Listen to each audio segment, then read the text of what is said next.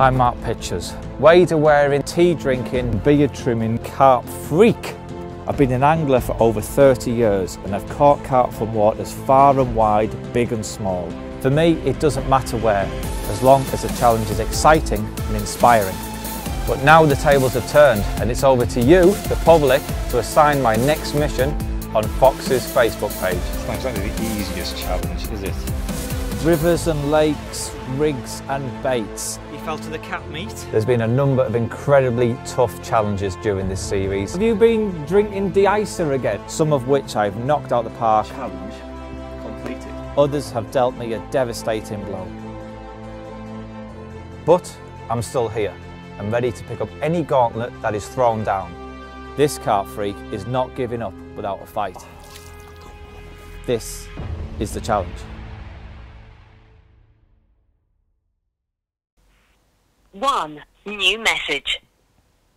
12:45 p.m. Hi Mark, shame you can't get to the phone right now because I've got your challenge for you.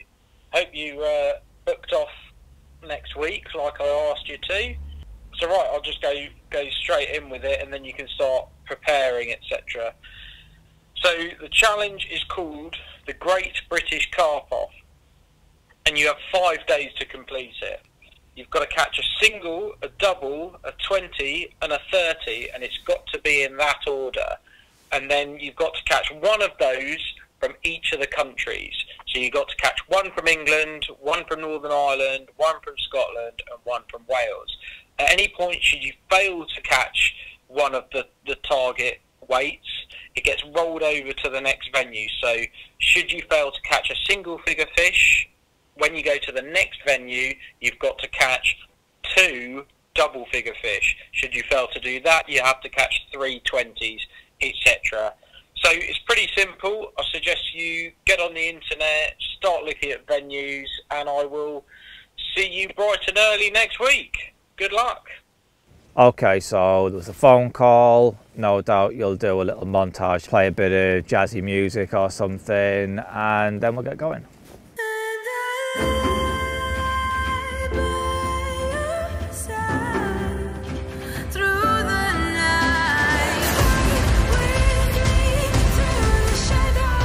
This challenge is very much up and running. Yes! This is going to happen. I can sense it.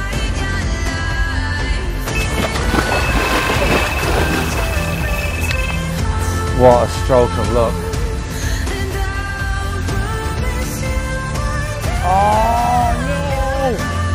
Oh, after second up. And then the bobbin just smashed up, tip went round, and we're playing the fish. That is absolutely exhausting. That is a big fish. That is a big fish.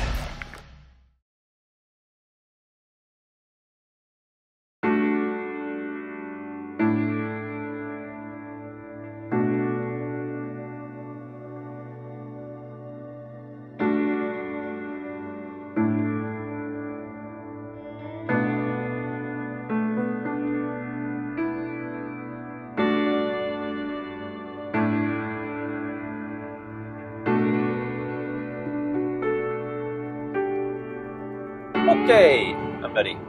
Yeah. Hold on, I'm going to sneeze. Don't sneeze. Try not to sneeze. Think about not sneezing and you won't sneeze. Just don't sneeze, then you won't sneeze. If you think about not sneezing, then you won't sneeze. Did it work? It worked, see? Told you. What's up, carp freaks? The Great British Carp Off is underway. And we live in Great Britain, so we're here already. It is July. It is 14 degrees. It's raining. So as you can probably tell, we are en route to Scotland, which is where I have chosen to catch a single figure fish. Now this is very much a race against the clock. What?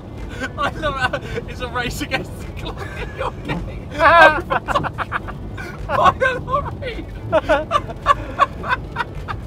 Well, I was going to say at the end, so now I've finished talking, can I get my foot down, Harry? That's what I was going to say. Oh, let me do that again. That was good. This is very much a race against the clock. It is now 11 AM and we're not due to arrive at our destination until 12 noon. We have until 10 AM on Saturday to get this challenge in the bag. So let's get this show on the road, even though we're on the road, but more on the road than we're already on it. Right, can I get my foot down? I'm going really slow. Yeah.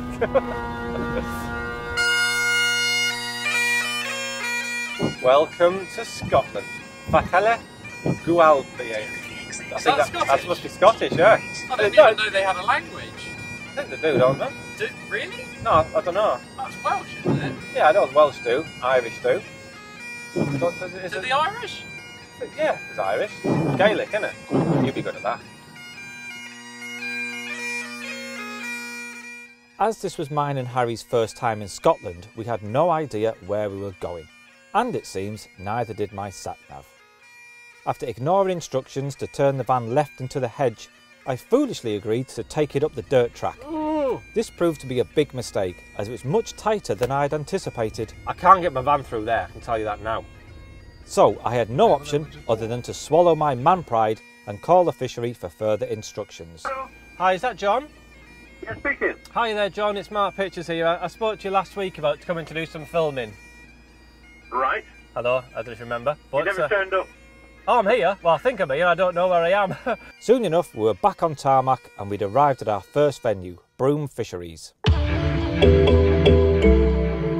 So here we are in Scotland. This is Broome Fisheries near Dumfries. So only just in Scotland, but Scotland all the same. Now I've picked this venue because I think it's going to give me a brilliant chance of getting a single figure fish, which is what we desperately need. There are several lakes here on site. Just been watching the guys behind us on the poles, and they've had a few carp while I've been watching. So I'm really excited. I've never caught a Scottish carp before. I've never even been to Scotland before, so hopefully this is going to be a session of firsts. So let's get the kit out of the van and get started. With a number of lakes on site, there were plenty of options available to us, as each one contained good stocks of single-figure carp. But it was the match lake that came highly recommended by the fishery manager, who said the chances of catching was more or less nailed on, and that sounded good to me. Having packed some light tackle, I'd already formulated a plan and couldn't wait to get cracking. But it seemed Harry had other ideas. It's a present. Yeah. Yeah. Yeah. Yeah? What fish that on my 2¼ pound? Nope. I actually managed to sneak in behind your bed chair a fly rod. As seeing as we're in Scotland. Behind my bed chair. Behind your bed chair. Behind the Capri Sun. Yeah. Oh yeah. Seeing as we're in Scotland, we're actually 3 miles away from where I caught my first ever salmon that was on that trout rod. Really? Was yeah. it? Yeah, it was. About I don't know, 15 years ago. So I thought, what better way to kick this off in Scotland than catch one on a fly rod? It was a little bit frustrating, but not at all surprising.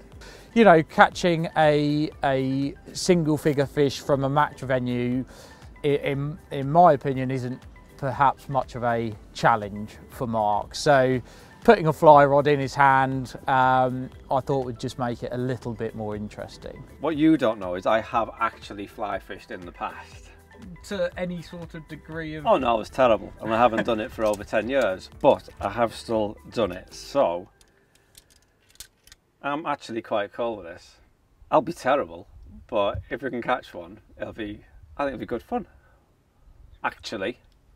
Okay. Yeah. So actually, I can't wait to get started.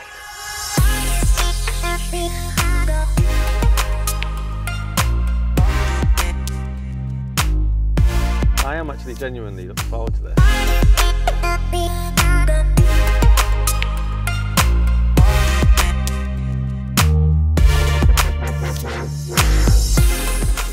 Well, that's carp. Right. I think what I'm going to do is Seeing a few fish just where the bank juts out here. There's a few fish just in the edge, so I'm going to ping out a few floating trout pellets. And hopefully we can get a few taken.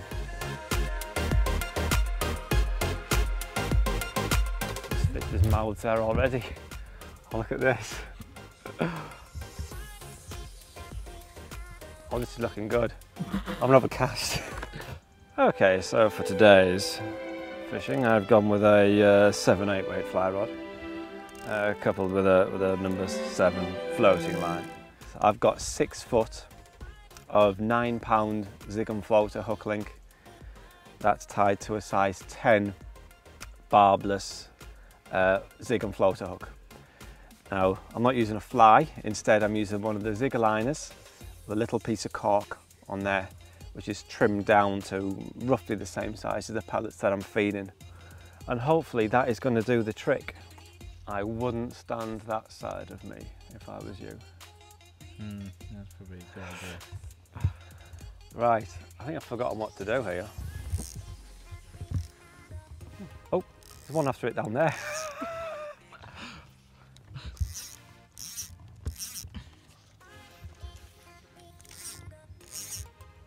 Look at you.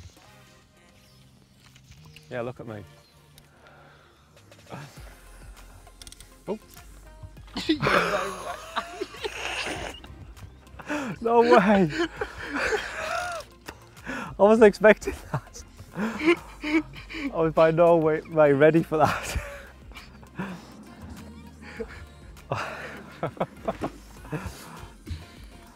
What just happened? No way. It wasn't even really a cast, I was just getting the line out and a fish came up and took it.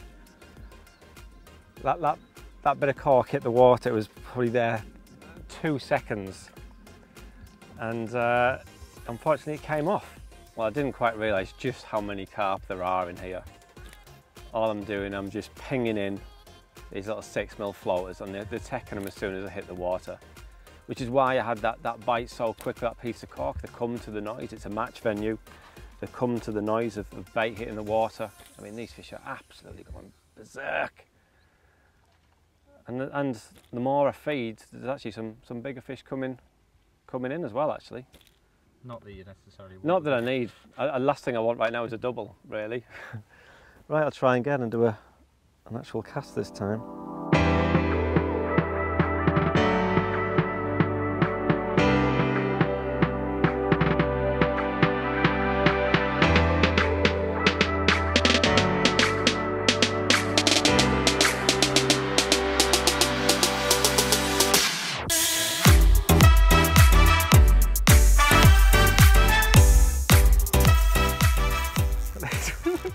Look at this one go. Oh, they don't have to pull. This is crazy.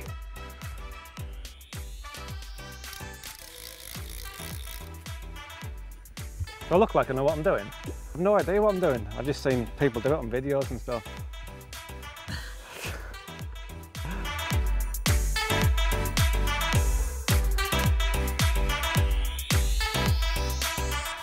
Fight so hard on this rod, it's I can't imagine what getting a bigger one feels like. Well, probably like this, but just bigger. It's gonna do me in the weed. Come on. Yeah! That's it, come on! So my very first Scottish carp, my very first fly caught carp, and this challenge is very much up and running. I'm over the moon with that. The fight on the fly rod was absolutely amazing. I mean, for a fish of just over 2 pounds, I would say, the fight was incredible. In fact, I enjoyed it that much. We've got about 2.5 hours before we need to catch, well, before we need to get on the road to catch a ferry. Oh. So I think I'm going to stay on for a little bit longer and have a bit of fun. He's lovely, isn't he? He is awesome.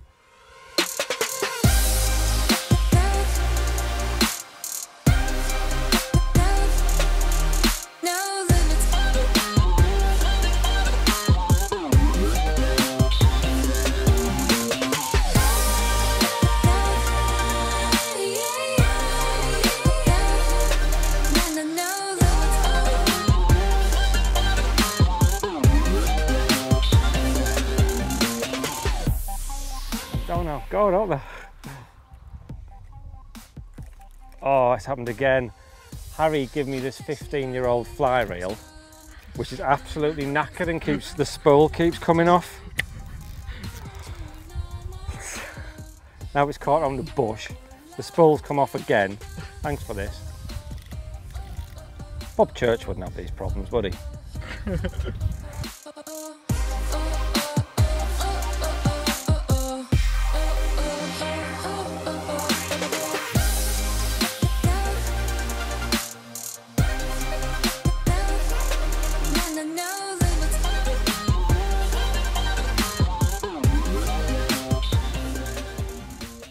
think this could be the big common.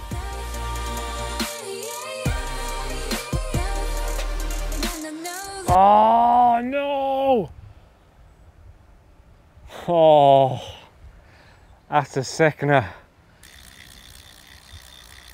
There was one common out there that was way bigger than all the rest, and I just saw a common come up and take the floater.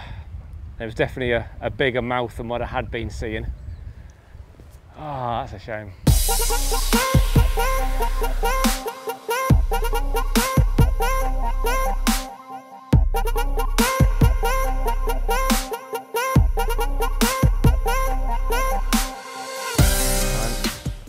Flick me a little bit of cork in place.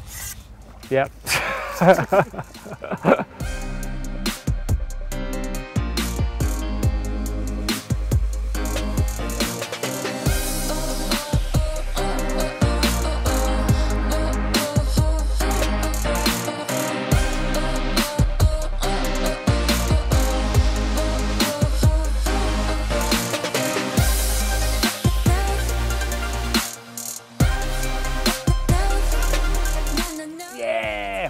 PB.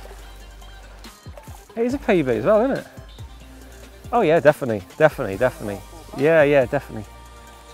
Yeah. Well, I've got to say, I'm actually really pleased that Harry brought his fly rod and reel with him, because this has been so much fun. I could do this all day, but we need to get on the road because we have a ferry to catch over to Northern Ireland now. But as far as I'm concerned, I think as far as Scotland goes, it's job done. We've caught a single figure fish, and I managed to break my Scottish PB and fly PB in the same session. So yeah, I'm really chuffed with that. But for now, we need to slip this little fellow back and hit the road. Before I put it back, I made this one of these shots.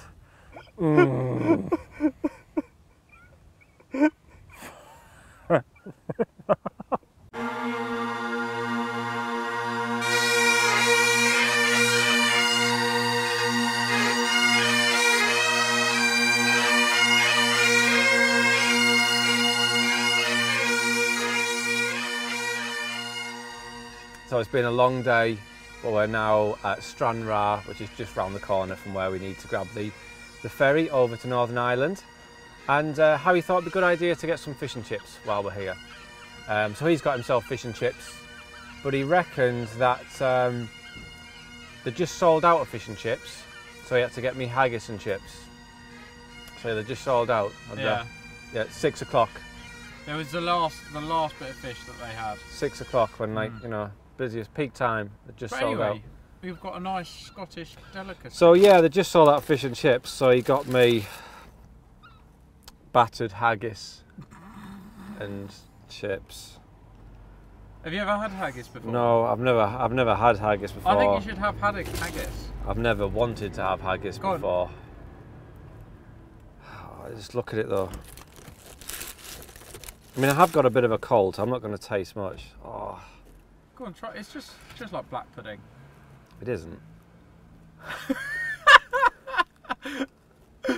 Go on, have more of a bite than that. That was pathetic. Do you want some? You try it first. Would you like to have some haggis? I want you to have a proper good go on it. It doesn't taste that bad. It doesn't taste that good. It just doesn't.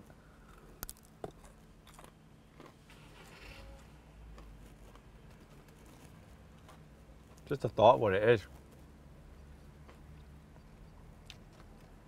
I'm not a fan. No? It doesn't taste that bad, I'm not gonna lie.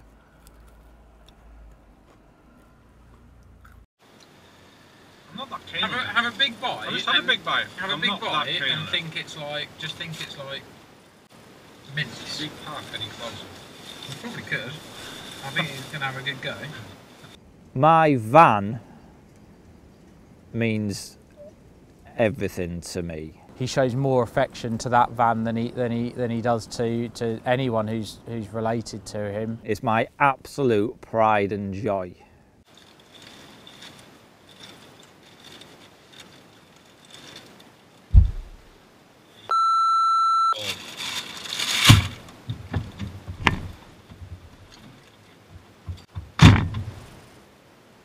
Someone in an empty car park had just parked 3 inches from me and opened the door in the back of the van. It was the other one. To be fair, I think you did more damage to your van slamming the door in anger. I didn't slam the door. But I didn't actually slam it. You did. Van went like I this. honestly didn't slam it. Mark gets very annoyed whenever I slam one of his doors. Apparently the pate can just like fall off. But when he does it, oh no, I closed it quietly and the slope, oh. I did not slam the door. I merely closed it with a little bit more force than normal. It's because we're on a slope. You slammed it. You probably did. You did. I didn't.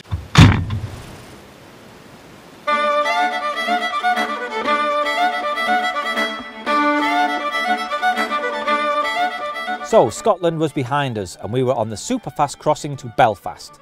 We soon docked in Northern Ireland, where not only the sky was on fire, but the buildings were ablaze too. We later found out that our trip coincided with the Battle of the Boyne, an Irish holiday which is celebrated by setting fire to shiz, just like they do in Stockton-on-Tees every day of the year. Once at our hotel, we met up with Irish carp angler Andrew, who over a beer, or in my case a lime and soda water, give us a lowdown on the local venues and the Irish carp fishing scene. For some reason, I awoke feeling particularly Irish that morning. I don't know how to pronounce your name. She's like, Harrington? How come the Irish people had difficulty with your name, not mine? Mr. Harrington? Nothing but the best for us this morning. I was looking forward to sampling a full Irish breakfast. What did Andrew describe a full Irish as? It was basically like a full English, but with potato. That's how he described it. So an Irish potato farls instead of fried bread, he said. So it has. My Irish just sounds like Terry Wogan. That's all I can do with this cold. Like Terry Wogan. Have you got time for a cup of tea? It's 6 o'clock. We ain't got the time. Time to hit the road. So it is.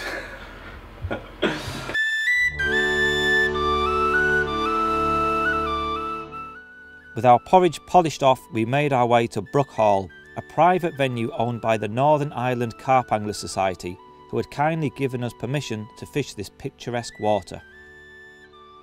After several laps of the pool, it was clear that the Irish carp certainly didn't want to give themselves away easily, as we'd failed to spot any carpy signs at all. Luckily for us, inside the clubhouse was a logbook which would tell us all we needed to know about the latest captures, how big they were, which swims they were caught from, what bait and rigs they were caught on, and most importantly, the number of wraps they were caught at. It turns out most of the pages were blank, or had blank wrote on them. Catch reports don't look great, Harry. Just looking in here, in the past 9 days, there's been 1 fish caught, and he was here for 5 days. There's 2 fish caught. Oh yeah, sorry. One guy had 6 rainbow trout. Okay. So it's not looking great at all. And this really is a race against time. We've got a day session to do this in. So I think what we're going to do now is we're going to leave here. I'm really not getting any vibes from this place. As beautiful as it is, and you can see it's a stunning looking lake. I just don't think we're going to do it here. But there's another water about 15 minutes away, So we're going to jump back in the van and head off over there. Everything we've been told about Mill Lodge was that it's full of fish, but lots of single figure fish and very few doubles. As we were driving there, I'm already beginning to think that I'm on the back foot. Whose idea was this?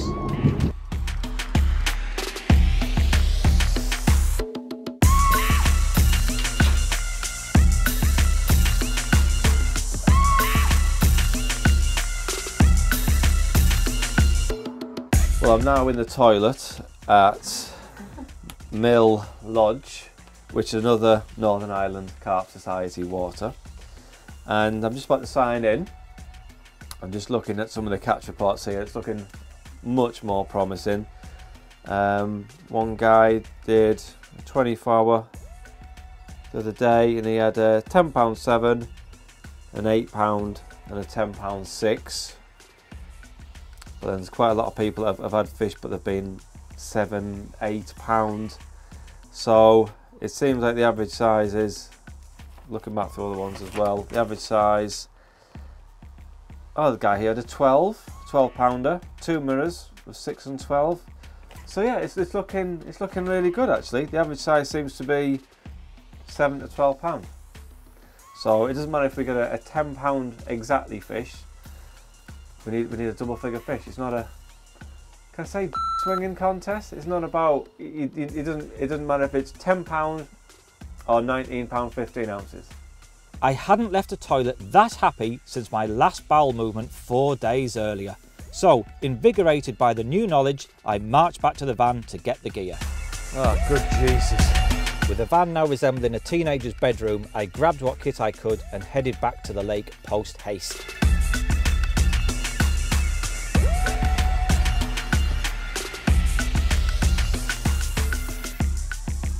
Well, we've had a good walk around and we've seen quite a few fish fizzing, but most of the activity seems to be this first bit of water as you first come through the gate. I've just rigged up a couple of rods with small 8mm pop-ups on, and I've tied up a few mesh bags. And like I say, there are a few fish fizzing out in front of me here. So all I'm going to do, just nick on a small mesh bag, cast it just past them fizzing fish, pull it back, and just lower the rig right next to them. Right, I've got 2 fish in front of me now. Which one do I go for?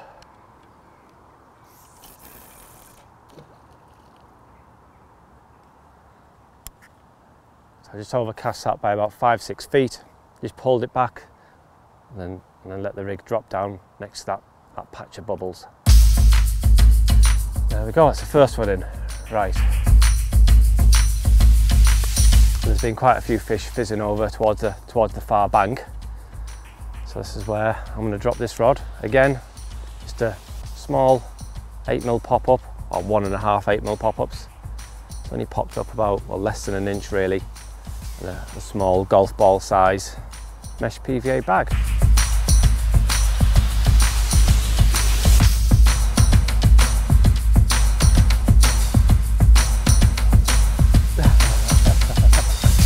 I was literally just putting the rod down and setting the line, and I just felt the line tugging my fingers, and I was playing a fish. Me and Harry both said after that cast that landed perfect. It was exactly where it needed to be, and that's only been in, well, a minute. Not even a minute, 30 seconds. This doesn't feel bad at all. They might just be very angry. These Irish carp, I don't know. They used to fight different to English carp. He's trying to get underneath this tree to my left. I'm not going to let him.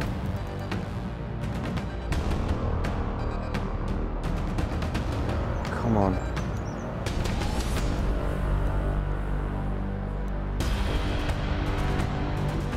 This will be incredible, wouldn't it?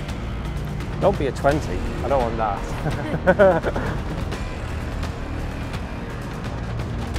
Oh, come on.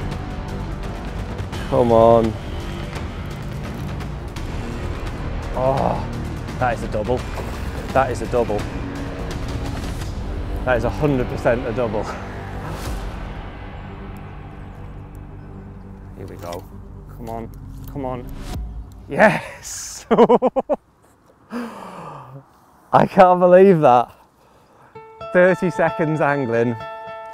We obviously need to weigh him to make it official, but what a stroke of luck.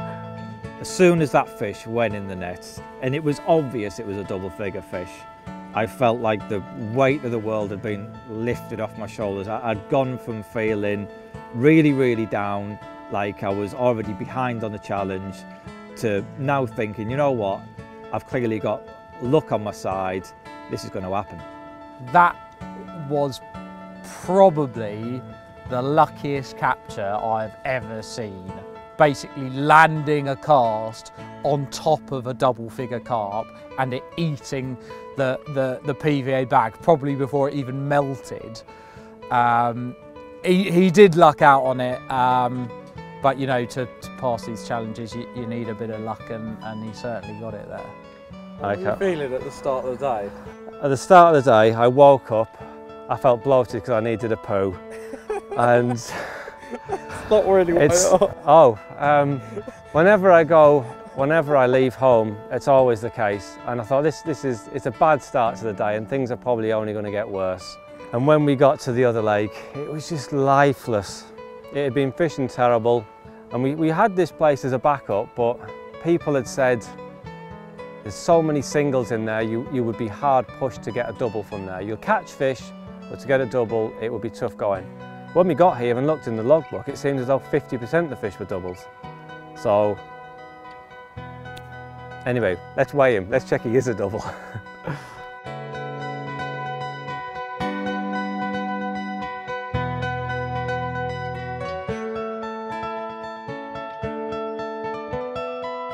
He is, oh, 11 pound 13. Look at that. So, there he is, 11 pound 13 ounces. Totally unexpected to get a bite within 30 seconds of casting out. It means we can now relax, enjoy the day, and take in a bit more of what Northern Ireland has to offer.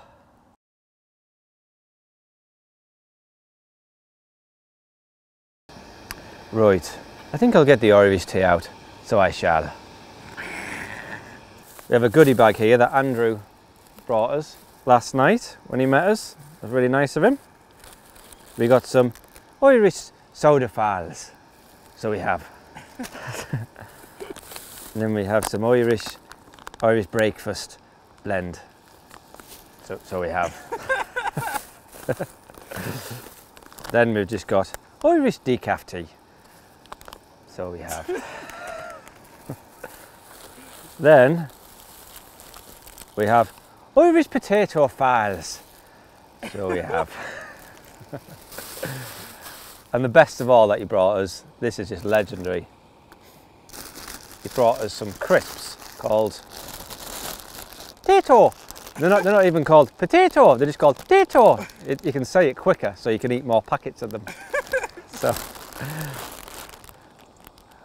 potato. The people's choice.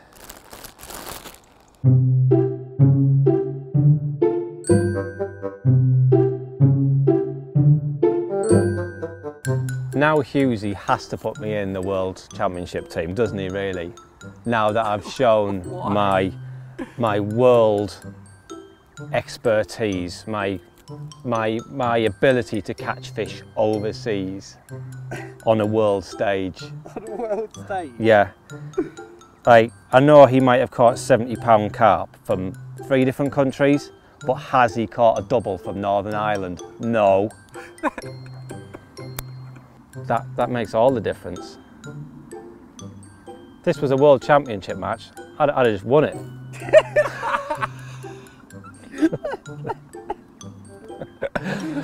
Just end it now. If it literally you fish and you got like 5 minutes and you have to go, I'd have just won. Look at that. It's a good high paw, that one.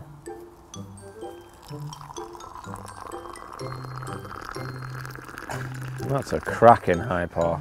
It just helps infuse the blend. I brought a very topical mug along with me as well, I feel. You've got to bring a topical mug when you go fishing, haven't you? It has to be in some sort of relevance to your fishing session. You can't just bring any old mug. Great British mug. It's like, so we're obviously going around Great Britain. Yeah. But if you were going to Yateley, you have to have a Yateley Angling Centre mug. Obviously. Yeah. That at Yateley would look completely out of place. People think you're insane if you rocked up with that. We managed to get some Scottish shortbread yesterday. So going kind of with a Celtic theme, I think. Is that right? Don't know. Is it Celtic? That's not like, I'm not like... I don't know. Just kind of watch what you say over here, don't you? Was that actually the real Pope that was in the pub last night? It wasn't the real Pope. It was a Pope. There was a Pope of some description in the pub, wasn't there? Are you sure he wasn't in fancy dress? Because it's like holiday You can't season. say that. That's racist.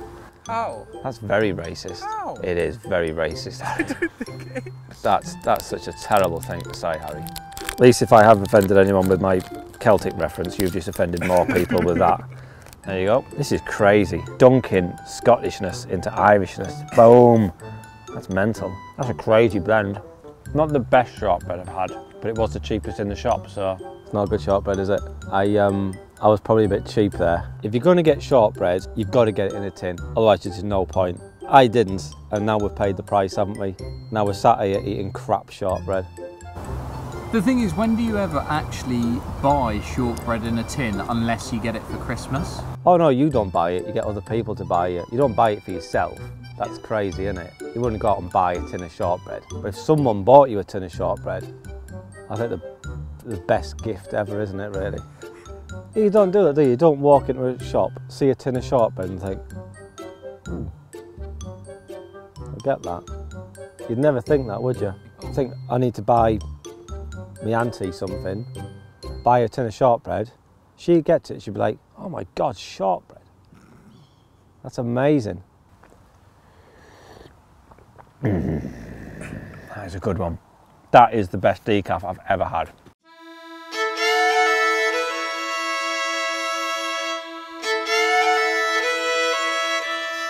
Two hours passed and the rods remained motionless, so a move was on the cards. I soon found fish visiting an island margin and 2 mesh PVA bags were promptly deployed to this area.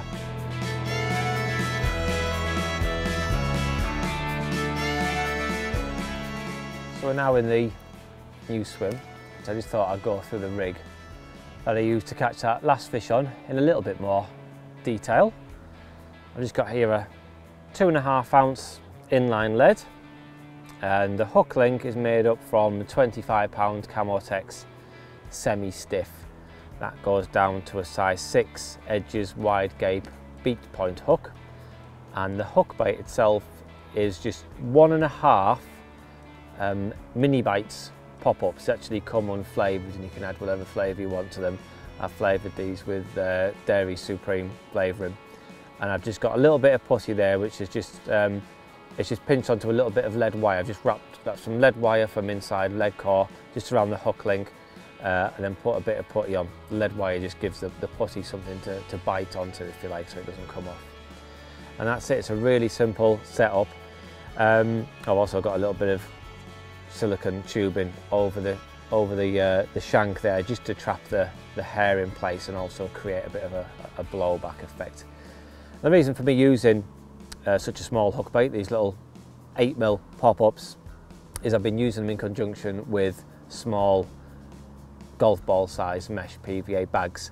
Now when that PVA dissolves and you're just left with that patch of feed, by having these little small pop-ups just poking above the patch of bait, I think they can often take the whole thing in one mouthful. And I like using small hook baits such as this with the small free offerings in the bag, as opposed to using like a larger 20mm hook bait or something like that. I just like everything to be nice and small. This is critically balanced, So the fish come along, see a little patch of bait, it's just one mouthful, and they take the whole thing in one go. And quite often I think they can take the hook bait almost by mistake. And if you cast it in the right place, bites can often come very quickly indeed, as we found out earlier. So right, let's get another little mesh PVA bag on this. All I do is I leave, when I tie my PVA bags, I leave a couple of inch long tag and just nick the hook through the end, wrap the bag over the shank to trap the silicone in place so it can't move on the cast, and just nick it back through. Just like that. And that's it.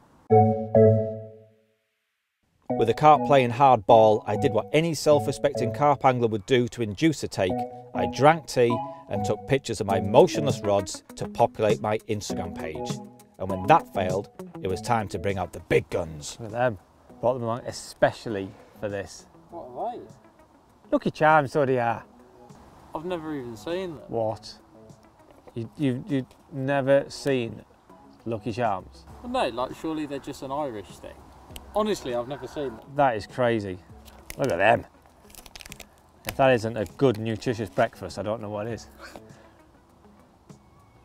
I don't understand. I don't. Well, they're just a breakfast cereal that has your annual allowance of sugar in one hit. With just the one carp to show for my efforts, it was obvious that a change of tactics were in order.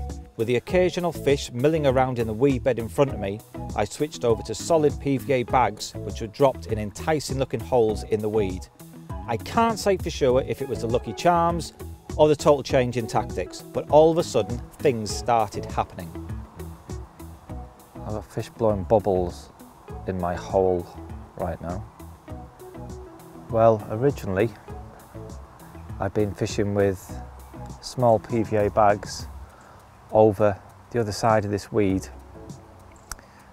where I'd seen quite a lot of fish in that really shallow water in that little bit of a bay over there. And despite there being fish constantly visiting that spot, for whatever reason, I just couldn't get a bite.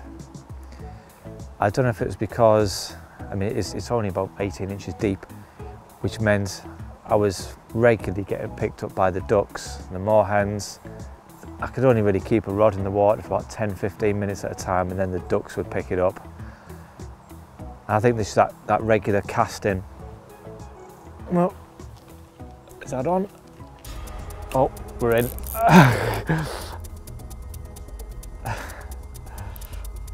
I've got the fish and the whole weed bed, but we'll get him in. We'll get him in. Just keep steady pressure on. Eventually he'll have to move. I said I had to get a bite at some point. Just keep steady pressure, don't panic, don't rush. Just be patient. It might take a while for him just to suddenly kick out the weed. And when he sort of shuffles out the weed, that's when the pressure catches up with him and you move him out. So just don't panic. There you go, see? There he comes. Just keep steady pressure and out he comes. Where is it now? I'm just going to change the angle at what I'm pulling now. And there he is.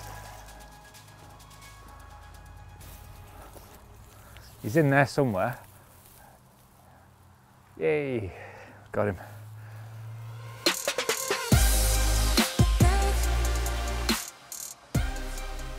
It's definitely not as big as the first one. He's around £5, but it does feel good to get another fish. After catching that first one within just 30 seconds of casting out, it's taken all day to get this fish. And they do say that 1 is luck and 2 is skill. Well, Harry says that. Harry's been saying that to me all day, so it does feel nice to get another fish. But we've got another couple of hours before we have to pack up, so there's always chance of one more. I'm going to get the rods back out, and who knows, I might finish the session with an Irish PB. That'd be nice.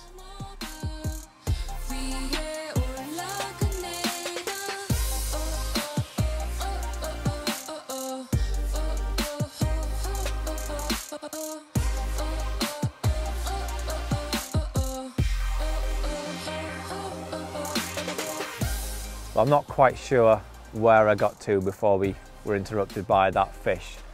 But basically, I had made a change. I had been fishing over on the far side where that fish is just shown behind me. And they've been there most of the day. But for whatever reason, I just couldn't get a bite from there.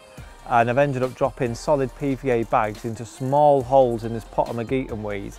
Obviously, if you are going to be fishing weedy situations or situations like we've got here, then you need to have tackle that's up to the job.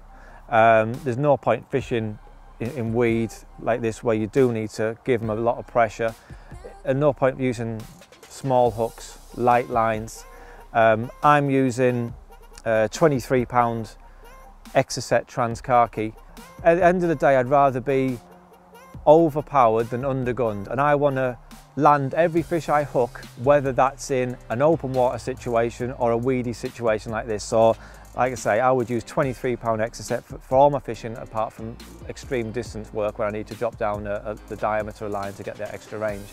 The hooks, I started off using a size 6 and I went up to a size 5, and that obviously made the difference. We landed the next fish. So yeah, it is important that you are using strong enough tackle. You know, you can't put the fish safety in jeopardy in these sort of situations. You want to land everything that you hook, and that was obviously the case with me earlier. With our old nemesis time refusing to relent, our stay in Northern Ireland was coming to an end, and we headed back to the port to catch the ferry over to Liverpool.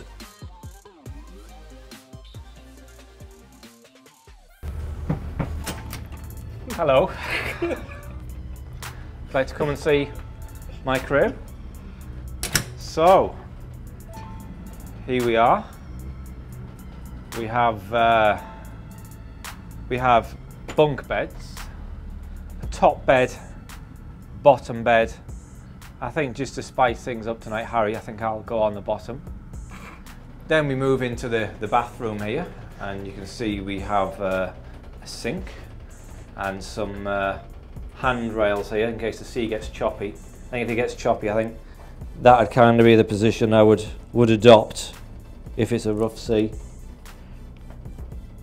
That would be it. We then have a toilet here. We also have an emergency cord in case you've got to push out a big one and it's a two-man job. You pull that, someone comes running, which is nice. So that's my wash and toilet area. If you come with me, I'll take you to the shower. So here we are in the shower. And as you can see here, it's got a variable temperature setting, going from hot right the way through to cold. It's also got a seat, which I find has a lovely soothing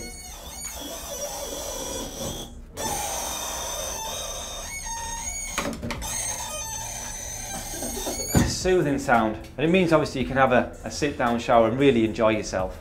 So that's exactly what I'm going to do now. So go on, scram!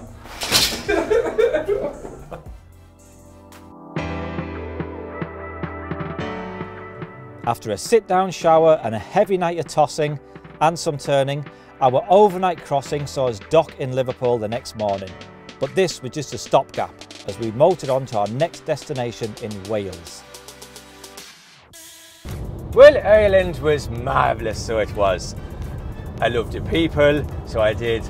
I loved the crack, so I did. And I loved the carp, so I did. But now we are back in England, but not for long, because we are driving through England to Wales, where we are meeting up with Ross, who has very kindly arranged for us to have a session on a lake called Lammy Lake, which is rather fitting for Wales, I suppose. I don't know anything about the place. I don't know the first thing about it, but Ross assures us it is great to catch a 20-pounder. So fingers crossed. We've got about around an hour before we reach the lake. So let's get our foot down and we'll see you there.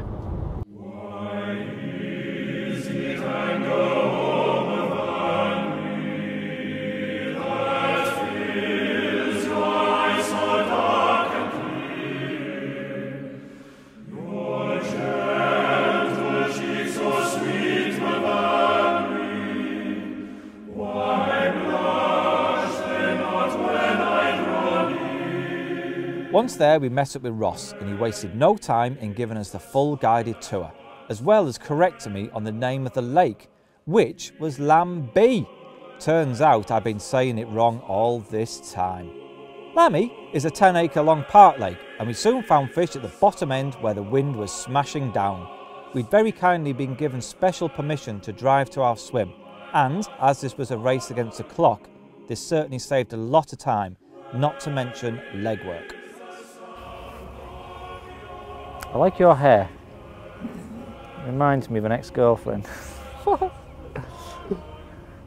So this is the peg that I've chosen, and as you can see, it's on the end of the wind that's really pushing into this corner. This is the last peg on this bank, on the end of the lake, and as we stand in the swim looking at it, there's probably about 40 yards of water where you can't actually reach because of these reeds. So what I'm going to do, I'm going to get in the waders, just wade onto the corner of the reeds here and cast down into that corner. I'm hoping not everyone goes to that sort of effort and actually just fish the water that's accessible from the peg itself. That way there should be quite a lot of water that receives little angling pressure. Hopefully the fish will feed a bit more confidently and we'll be able to get a quick bite. That's the plan anyway.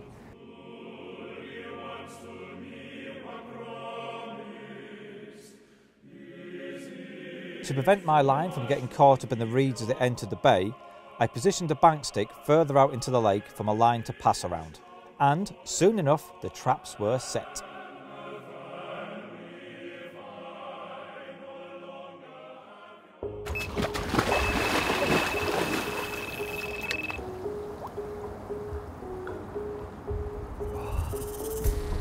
So, you might be able to see I've already reeled in one of the two rods as I was just about to make a change.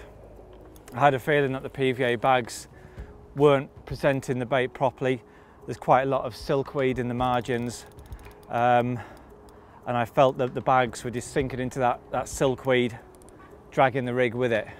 And I was just sat tying a couple of hinge stiff rigs, which I was going to fish on a helicopter setup, over towards them far reeds. Them far reeds have been knocking all day. There's been so many fish there. I mean, I'm probably being a bit impatient. In reality, that rod has been in the water about 90 minutes. And I was thinking, why haven't I had a bite? So probably I was being a bit impatient. But anyway, as you can see, the rod rattled off and we are playing our first Lambie carp. It's got a nice sized paddle on it. He's trying to snag me around my own bank stick. That's cheeky. I thought that was much bigger. There we go. And we've got him. He's not a 20 pounder. But it's an encouraging start all the same. We've got a common here of about 13 pound. So here's my first Lambie carp. We've got a common of about 13, maybe it's a bit bigger, maybe it's 13.5 pounds. I might seem a little bit disappointed with this one, and I really shouldn't be, because it's a lovely fish, but it would have been nice to get a 20. I mean, to catch a 20 first bite, I think I've had a lot of luck so far during this challenge, and I think it was asking too much to get a 20 on my very first bite. But it's a really encouraging start all the same. So let's get him back, and hopefully a 20 isn't too far away.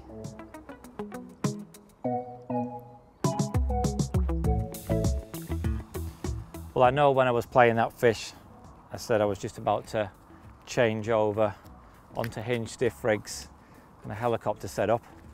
But seeing as I've just caught that fish on a solid PVA bag, I'm going to stick with the PVA bags. I think I was just being a bit paranoid, a bit impatient. I've just found another spot where I've seen a few fish knocking the reeds, had a couple or three casts around with a bare lead, and it's weed free, so it'll be fine for a PVA bag presentation. And it's obviously just worked for me there, so hopefully it'll work again.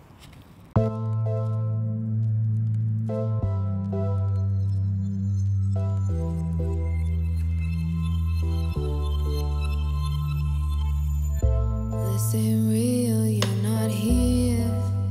A few hours passed and my initial hopes of a smash and dash session were evaporating. Despite my attempts, floater fishing was a non-starter and it seemed my only hope was on the bottom. I did have one more bite however, albeit for my old adversary, Tony the Tench.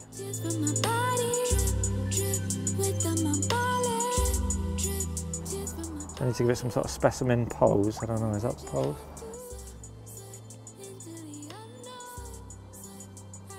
Absolute magic, as John Wilson would say. Was it John Wilson that said absolute magic? I can't remember, I don't know. Ah, nah, Paul Daniels, that's what I'm thinking of. Paul Daniels. Yeah, I always get them two mixed up.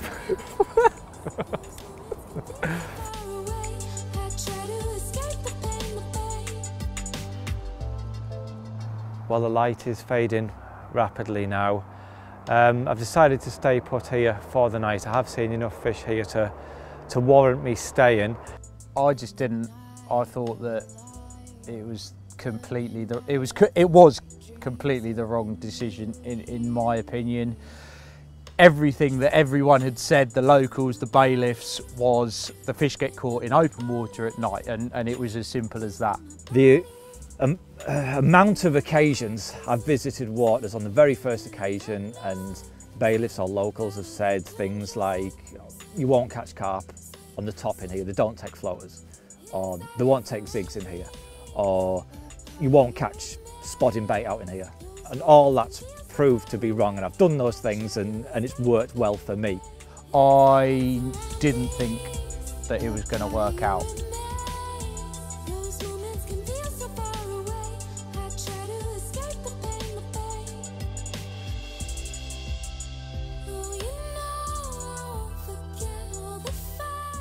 Dusk fell all too quickly and it was nightfall before the rods were set in their new positions. With that, our attentions turned back to shortbread. Shortbread is the most robust dunking biscuit there is, isn't it? If you give them a 2-second dunk, it's not the one, is it? They need at least 15 seconds. Melt in the mouth shortbread. Won't even melt in a brew. As far as I'm aware, no one has ever tested the dunking capabilities of shortbread. I want to put it out there now that I did not want this to happen, because this was just going to waste time. And I felt by testing the dunking capabilities, I was providing a great service for carp anglers. I apologise for the next 2 minutes of your life. If I could put together an informative video that says, look, if you want to dip up for up to a minute, that's fine, but don't push it. And I felt that would have been of great services to carp anglers worldwide. But here goes, the dunk test. Oh, I've drank too much. Should have timed this. How far in is it? 3/4.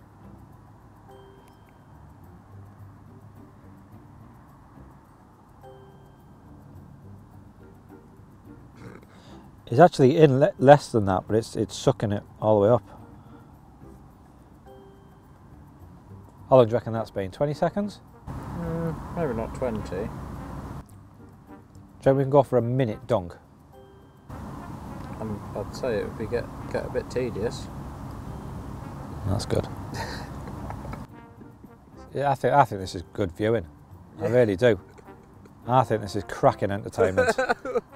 How long you can dunk a shortbread for? Yeah. I haven't even got a watch. I don't even know how long a minute is, really. That's not a minute, is it? That's about 30 seconds. I have no idea.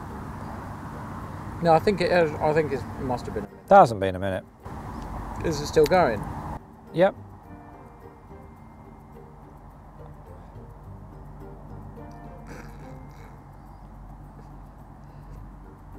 You've got to see it through at the end, because I haven't got a timer. People will have to comment below to let us know how long this biscuit has been dunked for. So please comment below how long. I mean, I will be able to work it out in the edit. No, people want to see it. They want to see it in full. They don't just want to take your word for it. We're really going to waste. It must be like a minute and a half now. That's really okay. Going to waste that time. It's not wasted time. People need to see this. I'm going to remove it in a minute. I'm going to pull it out. Right. This is ridiculous. No. There. Oh! Oh! That was literally 5 seconds too much. Oh! No, 5 seconds too long. What a shame. All right, give me another one. We'll do it again.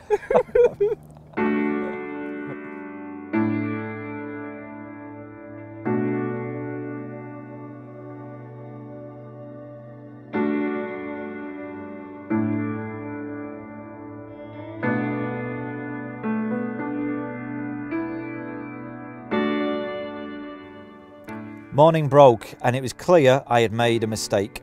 The swim was lifeless and it didn't take long to notice a number of fish showing just a few swims to the left in open water. I had said to him the night before he should have moved and he didn't, and it's put him behind, and it's such fine lines in a challenge like this. You know, one wrong decision, and I know he thought it was the right decision at the time, but one wrong decision can affect the whole of the rest of the outcome of the challenge. You know, 24 hours of the challenge has just gone begging with nothing happening for him. Well, I did say last night it was perhaps a little bit of a gamble to stay put after most of the bailiffs and syndicate members told me that the fish do tend to push out that corner into open water. And that's exactly what happened. Didn't have any liners, no action, nothing through the night.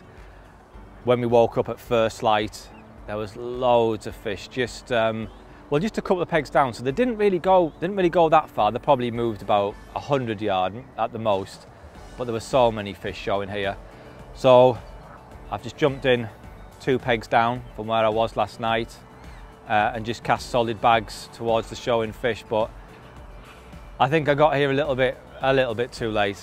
Not long after I casted the rods out, all the sort of shows really did start to die down, and I haven't seen a fish show now for probably half an hour.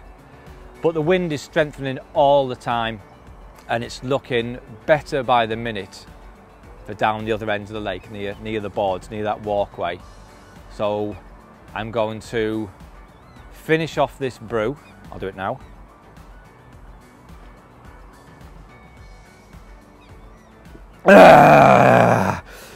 And reel these rods in and head off down there.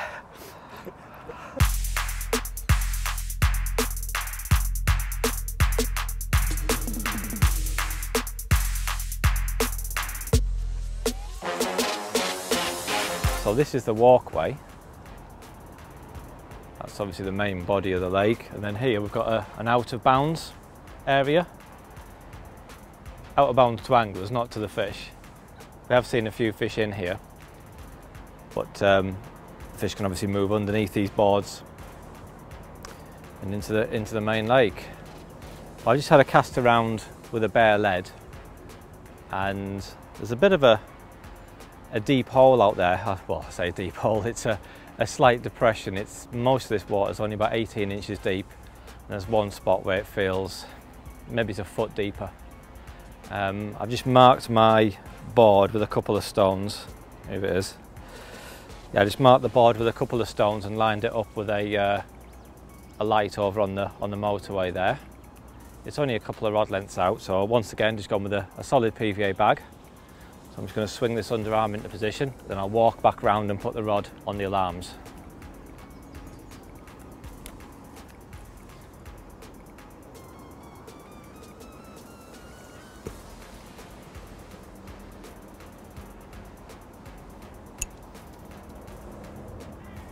That's lovely.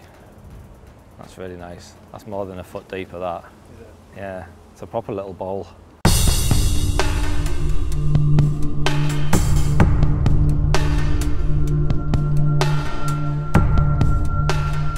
Well, it's probably taken a couple of hours of me sat there just getting more anxious by the second. And just a short while ago I received a couple of liners on this rod, and then the bobbin just smashed up, tip bent round, and we're playing a fish.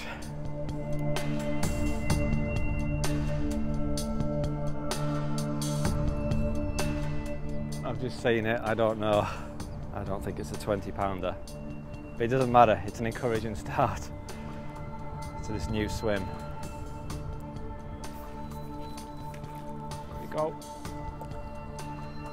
Yay, got him. Yes. Well, we've got another mid-double common, but it doesn't help our cause in any way. But we've only been fishing in here for a couple of hours, the wind's strengthening all the time.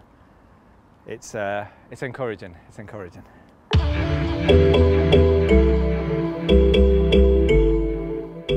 Well, it may not be the 20 that I desperately need, but it's a step in the right direction. A little bit bigger than the previous fish. This one's probably between 14 and 15 pound, and it's very encouraging. We've only had the rods in the water for less than 2 hours in this new swim. The wind's picking up all the time, and I'm convinced more and more fish will arrive in the area. So let's not mess about and get this one straight back and get another rod back in the water.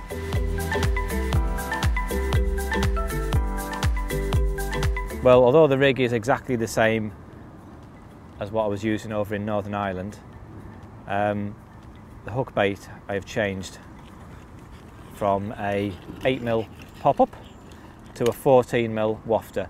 The only reason I've made that change is we're fishing for bigger fish. Over in Northern Ireland we're trying to single out a double figure fish, a scraper double.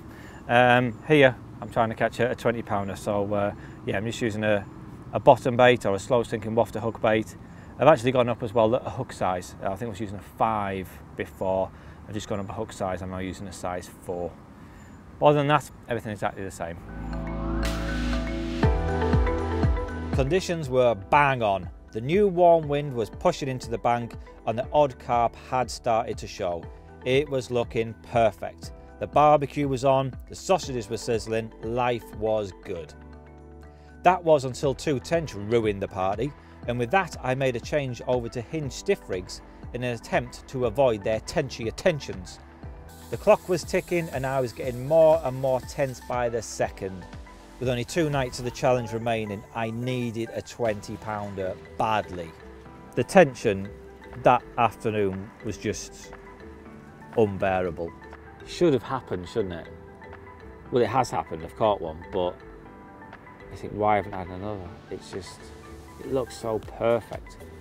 I just couldn't see where that 20-pounder was coming from.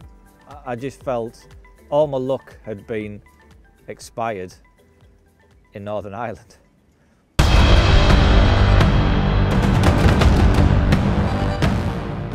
Well, once again, I've had a bit of a change of tactics, and I've gone old school with this one. I took off the hinge stiff rig. I did want to put some bait out in the middle where I was fishing, but the gulls just descend en masse.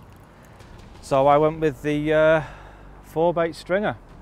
The wafter hook bait was coated in the GLM liquid for about a week or more. They're quite nicely pimped actually, because I then had a big heaped tablespoon of GLM powder, and it almost clings to the outside the bait, almost makes it like a paste. This isn't a 13-pound common. Oh God, every time it pings off the fin, this is absolutely nerve-wracking. It really is, especially when I know it's this. I reckon this is close. I don't know what this is really.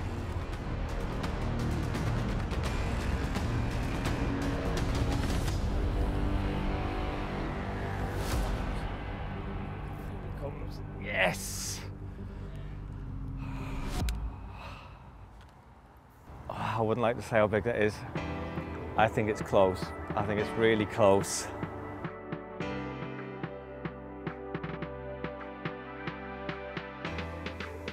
Well, I think I have perhaps over-egged this one a little bit. I haven't weighed him. As soon as I got him on the mat, I could see it was well short of 20 pounds. He's, I don't know, probably it may be £16, but it certainly had me full, because the second I picked up that rod, I was convinced I was dealing with a big fish. And Harry was as well, I think. I saw his face and we both looked at each other and we thought, yeah, this is what we need. But yeah, it had me full, but I mean, look at it, it's a stunning looking fish. I'm certainly not disappointed. And it came very, very quickly after a tactical change, so perhaps this is just the start of things to come tonight, who knows.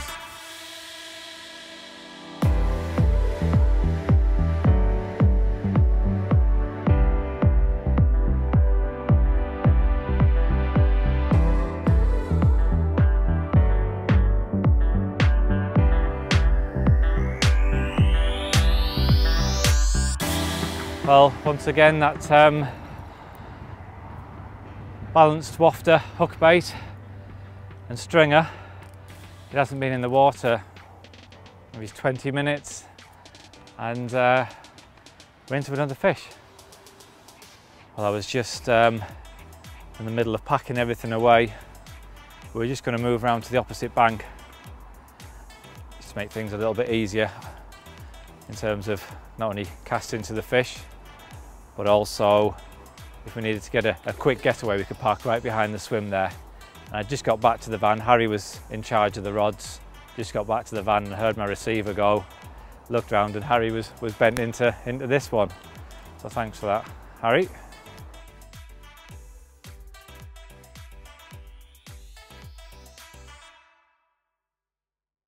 Well, it's by no means a 20, but once again, it's just so encouraging making that change from bright hook baits over to the Odyssey XXX wafters to match the loose feed, just a dull down hook bait, and both the takes have come within well, a very short space of time of casting out to showing fish. So there's still fish showing in the area, and it's looking very encouraging for tonight. I think, yeah, I'm feeling a lot more positive than I was last night, put it that way.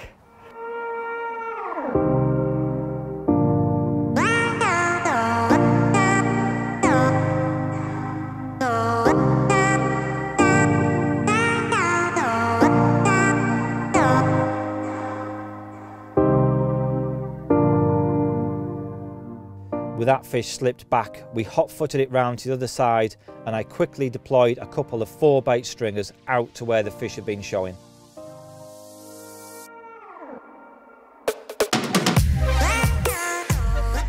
I've got to say, this is probably the most confident I'd been during my whole time in Wales.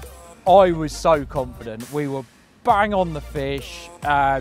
Mark had worked out the sort of tactics that the fish obviously responded well to, the stringers and the glugged up bottom bait wafter things. It was looking so good. I was so confident of catching a fish, and law of averages would state that surely the next bite would be a 20. Well, here I am on the swim directly opposite where I've been fishing today. There has been a lot more fish over on this bank, but there's been people fishing here all day. If we catch a 20-pounder, then that's it, we're off. But I've decided to give it till 6 AM and then I'm hitting the road regardless. I need at least 24 hours on the next venue, because if I don't catch a 20 from here, I will need to catch 2 30s in England. So yeah, we need at least 24 hours. So we're just gonna have to wait and see what the night brings, but hopefully it'll be a pack up early hours of the morning and on the road. If not, early start, up and gone.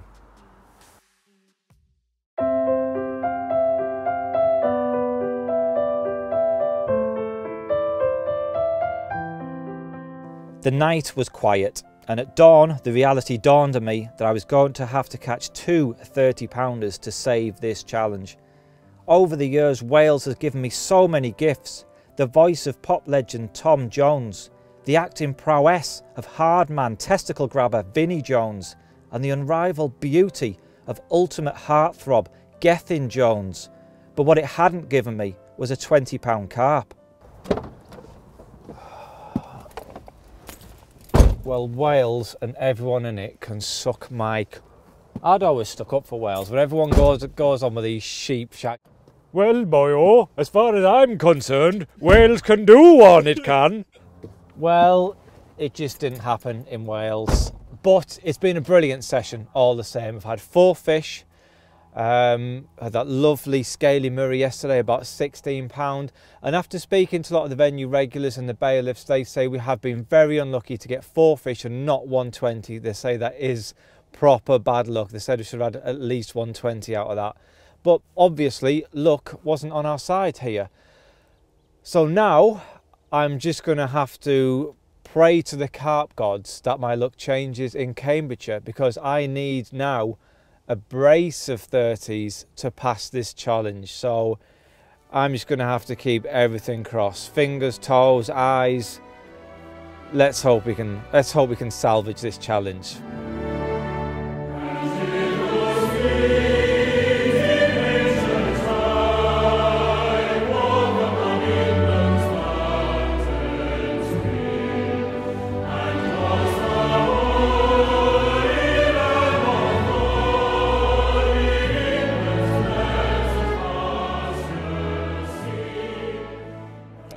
So here we are back in England. We are in Cambridgeshire to be exact. To be even more exact, we are at Premium Carp Fisheries, Poacher's Pool. It's a place I'm actually quite familiar with. I've held a few tutorial sessions on here and a few of the guys have caught 30-pounders. So I thought this place might give me a good chance of catching a 30. Only thing is now though, I now need to catch 2. But there's a lot of carp in this 4-acre lake. There was a good number of 30s up until about 6-8 weeks ago when them fish spawned. I've had a good spawn this year, so a lot of them fish are now 25-pound plus. But hopefully there's still at least 2 30s in here. Let's go for a walk anyway and we'll see what we can see.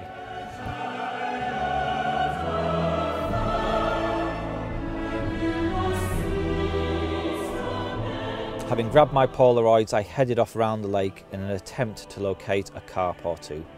A tight back channel and a tangly bush are areas I'm naturally drawn to, and thankfully in this instance, so were the carp. With spots baited and carp already taking an interest in the free offerings, I grabbed my rod from the van and got ready for a stalking assault. Upon my return, I stood on the snaggy bush and could clearly see a number of carp grubbing around on the pellets I'd introduced just moments earlier.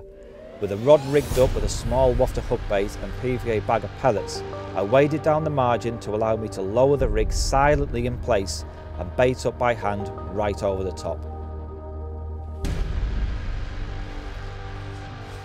All I had to do now was find the carpiest looking bank stick possible and await results.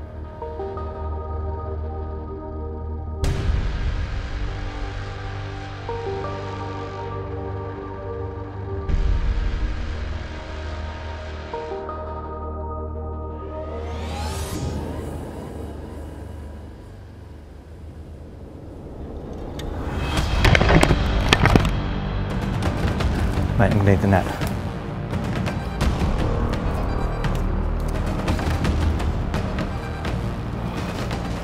Just sat there with the rod across my knee, almost like my match fishing days, sat on a seat box with a swim feeder.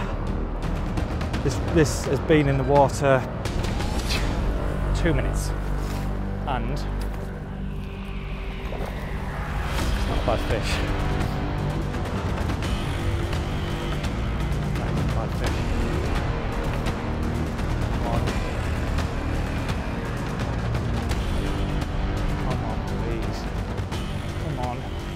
Oh yes! What a start! Oh my God. Hook's come out in the net as well. How lucky is that? The hook has literally just come out in the net. That was absolutely exhilarating. That was incredible. I just sat there with the rod across my knee, just rested the tip sort of on a twig as a rod rest. It just bounced round, and just, like I say, it was just like having match fishing days, sat on a seat box, quiver tipping for bream or something. Oh, that was incredible.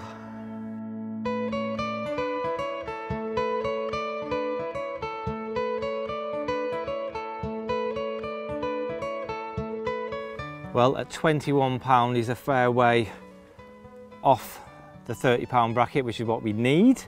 But what an absolutely amazing start.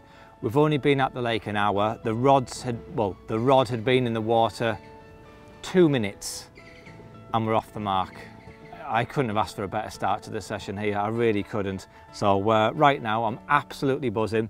Hopefully this commotion hasn't spooked the rest of the fish and we get another chance of a bite. Let's get this fella back and see if we can do just that. In barren lands with sunburned skies, where hopes are lost and dreams have died, I feel it burn so deep inside.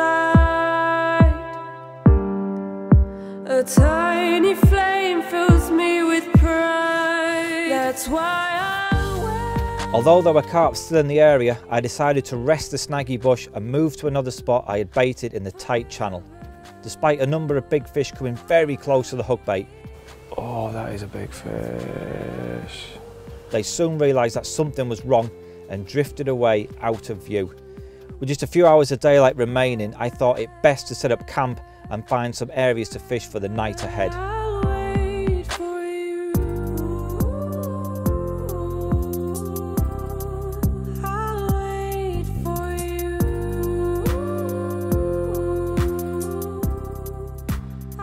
I've just had a bit of a lead around in front of the swim here.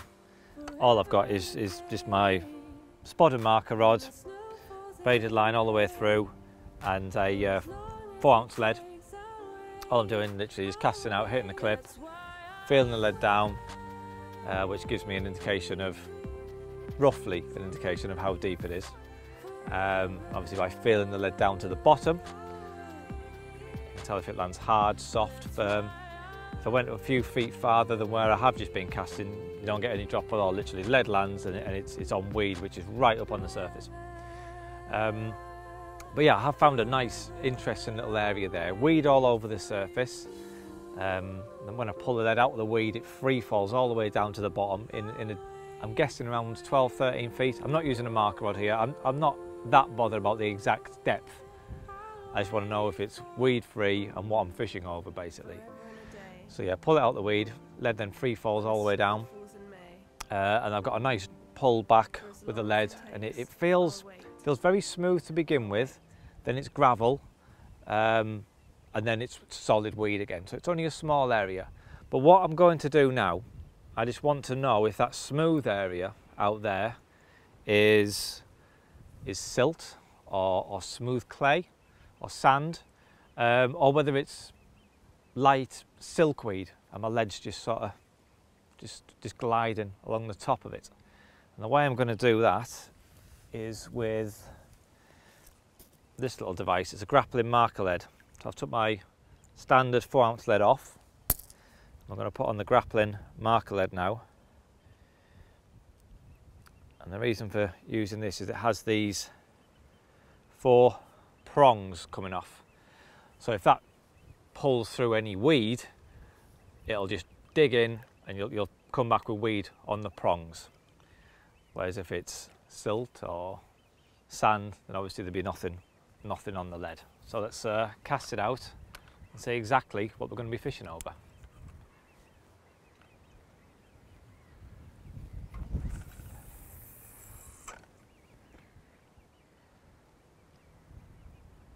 Bump.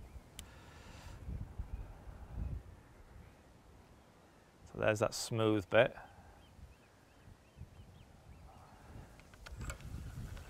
So I would have thought, oh no, I've just pulled into the thick weed, which isn't what I wanted. So I'm just going to do that again. Because it's quite deep, the line's going in at quite an aggressive angle. So when I pull the lead up, I'm hitting the weed because the weed comes right up on the surface. But beneath, you see there's 2 types of weed here. That's the weed that comes up right up to the surface. And below that is what was the smooth stuff. You can see it's a different weed entirely. So when I was pulling that lead and it felt smooth, the lead was obviously just gliding over this black. It's very thick, so it was like almost like a carpet on the lake bed.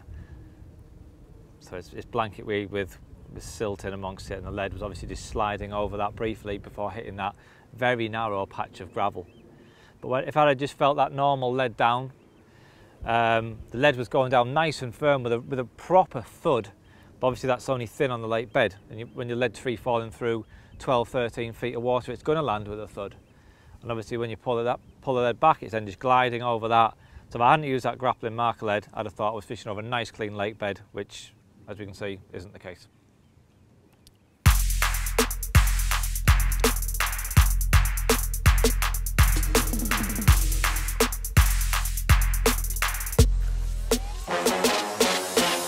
Well, I finally got my camp set up and I've got 2 rods in the water now. Got the right hander out in open water on that lovely spot between the 2 weed beds, and the left hander is going directly towards that snaggy bush in front of me. That's where we caught the fish from earlier, but that was round the back of the bush. Obviously I can't fish there from here, but I'm going to put one just on the corner on the front there. Now it is a pretty severe snag, so obviously all the tackle has to be up to the job. I mentioned before when we were over in Ireland that I use 23-pound Transcarp Exocet for all my fishing, open water or snags, and obviously this is snaggy and I'm using 23-pound Exocet. As I said before, I always want to be overpowered rather than undergunned, and I know that line is not going to let me down, and I'll be able to extract any carp that swims safely, even from a real severe looking structure like that. Also, it's important to have a tight line going back to the rod. You can't be fishing with a slack line. By the time that fish takes up the slack and registers the bite, they'll be in the snag and they'll be gone. So what we need to do, tighten the line up fully, take all the slack out, and using a heavy bobbin like this will also help to take up any slack.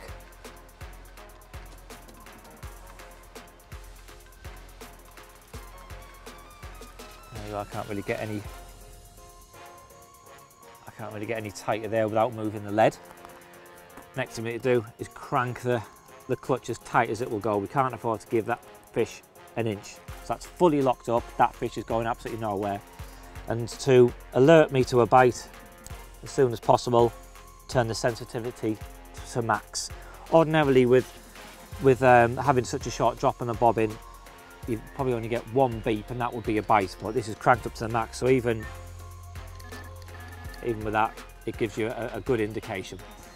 And that's about it. Oh, another thing, I've more or less got the rods right back inside my brolly there, so when I get a bite, even at night, I'll be on that rod in a second.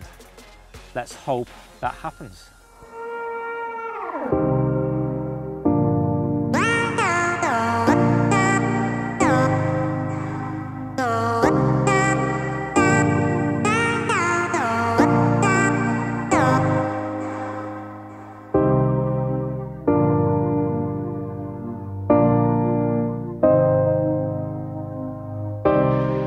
As you can see behind me, the wind's dropped off now. In the past 5 or 10 minutes, I've just noticed some fish fizzing over on the far margin over there, and they are going absolutely crazy. I've just reeled in the rods that were fished up against the snag. I've got all the wraps and everything marked off on Swim Mapper anyway, so if I need to get them rods back out in the dark, it'll be absolutely fine to do so. So I'm just going to nip around the other side now. I've got a rod here, just got the hinge stiff rig baited with a nice washed out pink pop up there. Plan is just to lower the rig into this patch of bubbles, lay the rod on the deck. Hopefully we can get a fish before dusk, because that really would alleviate some of the pressure.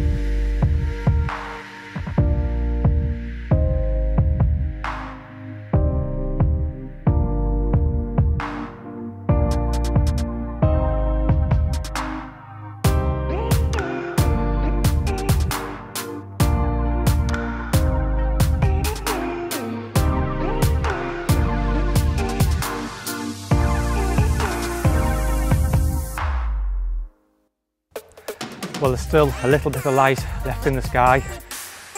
I had reeled them snag rods in, came round here, dropped a rod in the margins onto a patch of bubbles, and after about 10-15 minutes I noticed that it just moved a little bit to the right. So again, just did exactly the same thing, just flicked in the lead just past the bubbles, and then it lowered it in down to the bottom, and here we are. And it's not even fully dark, so if we could, I mean, if this is a good one, then who knows, could still have a chance. Oh, it's amazing that clear water when I come up. There we go. Yes. Whew. Oh, he's a bit bigger than I thought. That's not bad fish at all. That's way bigger than I was expecting. When I saw it roll out, I knew it wasn't a 30-pounder, but I'm not going to grumble at that. That's a cracking looking fish, and what a start to the night.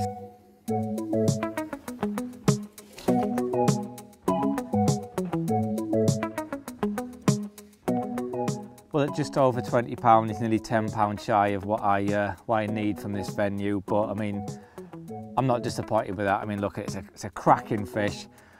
Although, if I'm honest, I would have quite liked to catch this boyo in Wales, but really?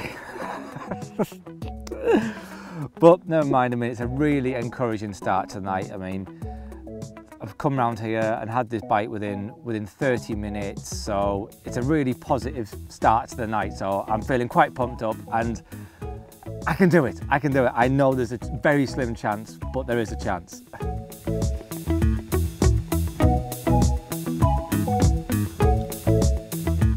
Although I was still a long way from passing this challenge, I still felt that it was within reach.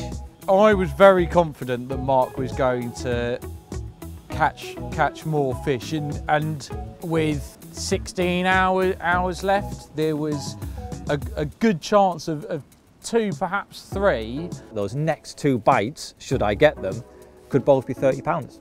Well, I've just come back to the swim, and I've just cast the rods back out on their spots up against that snaggy tree. And I'm feeling absolutely knackered, to be honest. I think the week has now finally caught up with me, especially after today. I've been running around the lake, baiting little spots in the edges. I just think maybe if I can perhaps stalk a fish that I can see, then it might give me a better chance of selecting one of the bigger ones, one of the 30-pounders.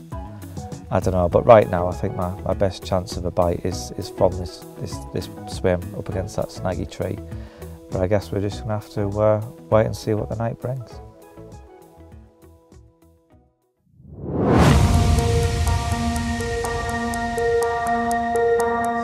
I feel so anxious right now. You know, like when you're a kid at Christmas, you used to go to bed really, really early. I think if I go to bed early, I'll fall asleep early. When I wake up, it'll be Christmas. That's what I think now. Go to bed now, fall asleep, and just wake up, have a carp. With the night passing by uneventfully, I grew increasingly worried that my chance of passing was rapidly deteriorating. That was until over on the far bank, the same spot I'd bagged the fish from the previous evening began fizzing like a cauldron. Not wanting to look a gift horse in the mouth, I legged it round and once again lowered a PVA bag right on the spot.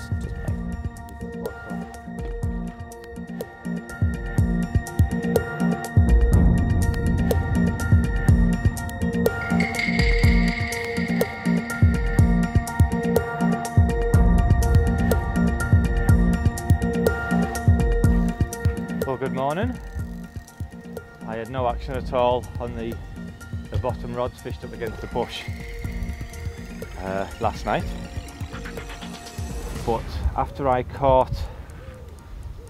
we caught the last fish, just going into darkness, I put quite a lot of pellet down on the corner of this bush, and I could see from over the other side that there's fish fizzing, that there's fish fizzing on the edge of the tree, so I quickly reeled in the rods, come round here, I've dropped a rig in with a PVA bag, and it's only been in, once again, another quick bite, 10 minutes at the most, and we're playing another fish. It's not a 30 pounder, I can see it swimming around.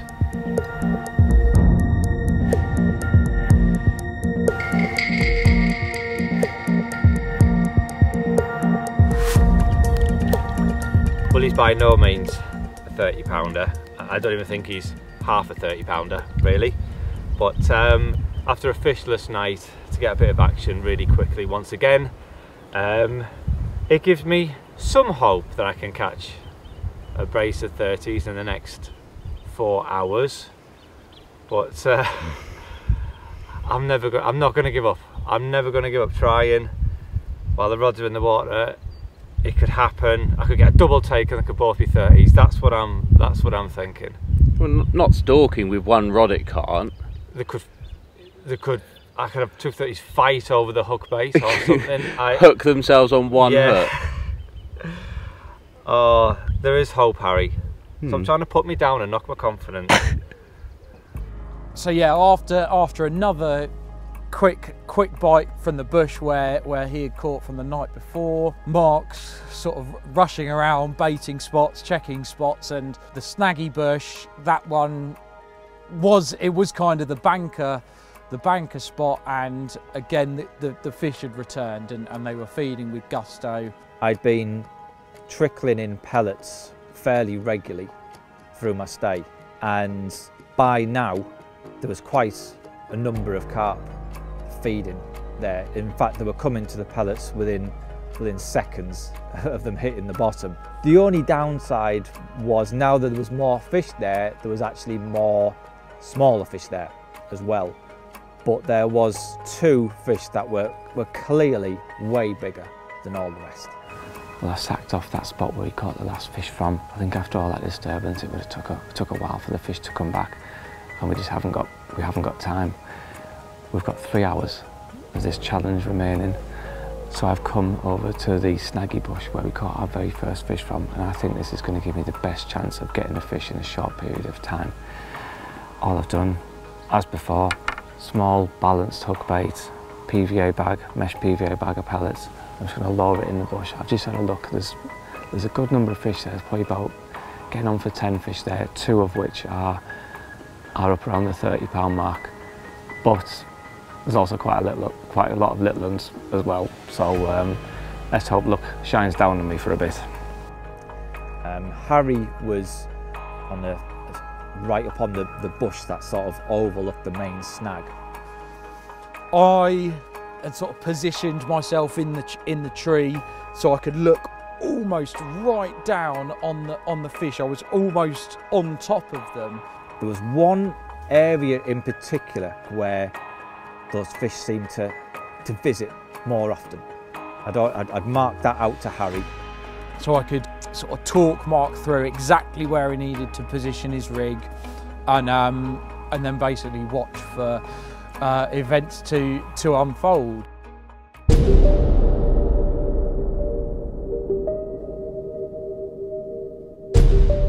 I could hear Harry up in the tree going, "No, no, no," under his breath.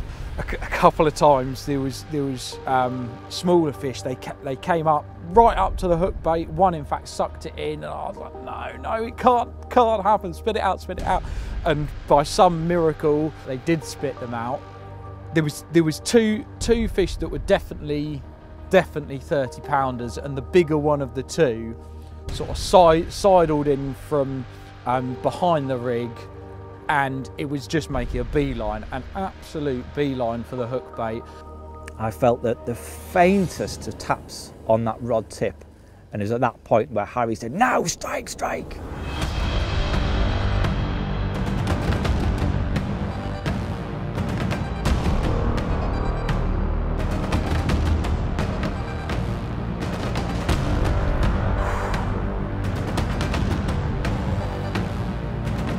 Oh, that is exhausting. Oh, that is a big fish. That is a big fish. Here we go. Oh no! Oh! Just had his head over the cord.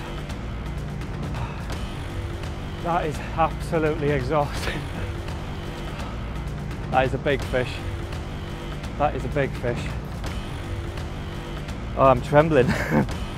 That is just so terrifying, isn't it? That is just so terrifying. Well, this is a big fish. This is a big fish. Come on, this time, this time, this time, come on.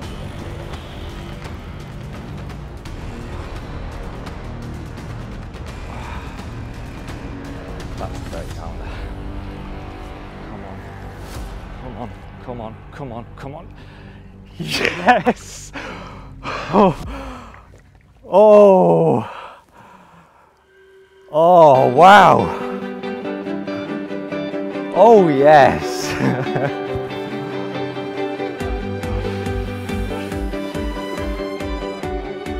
Oh, thanks mate.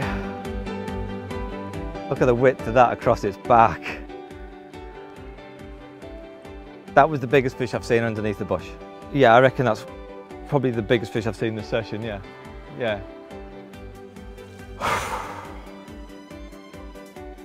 Ah, oh, I'm still like a little bit in shock. It just all happened so fast. That bite, from that one bite, as soon as I picked up the rod, everything was just, it was explosive. And obviously it started crashing right on the edge of that snag. I just give it everything I could. You can't give them an inch. Yes, it's scary. Yes, it's terrifying. The rod is bent. The rod was bent from the butt ring. And you know, you can't afford to give them a millimetre. Oh, wow. Just got to catch another one now. Yeah. Yeah. We've got time. We've got 2.5 hours. We've got time. Yes! That is so cool. Oh. Yes. Oh my God.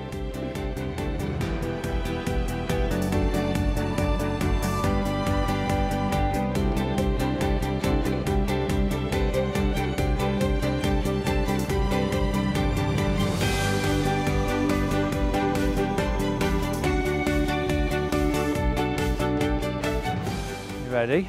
Yeah.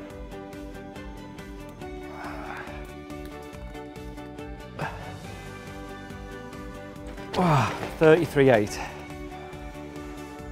Yeah? 33.8. Boom!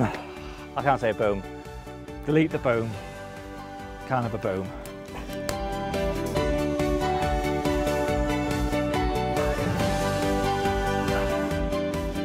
Well, I've achieved what I originally set out to do, and that was catch a 30 from England.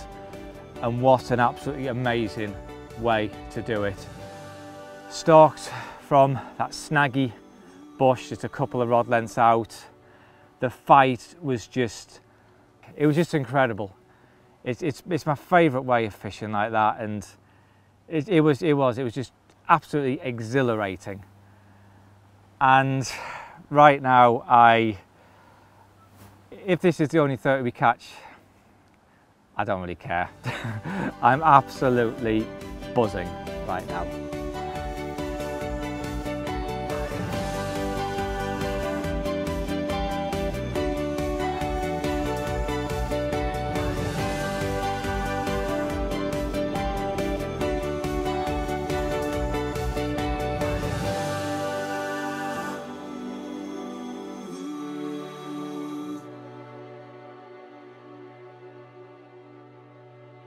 Right then, you got 2 hours. Yeah? Yeah, come on. It can be done. It can be done.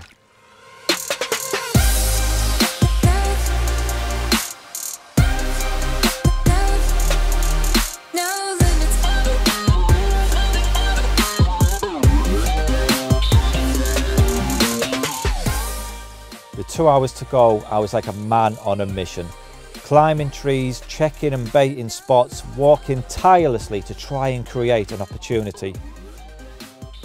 Got half an hour to go and I'm walking around without even a rod in my hand or anything. Just can't find them bigger fish.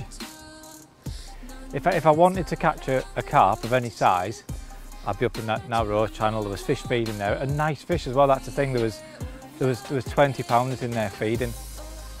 But if I was to go there and hook one, then that would completely ruin the chances of me catching another fish, which might have been a 30.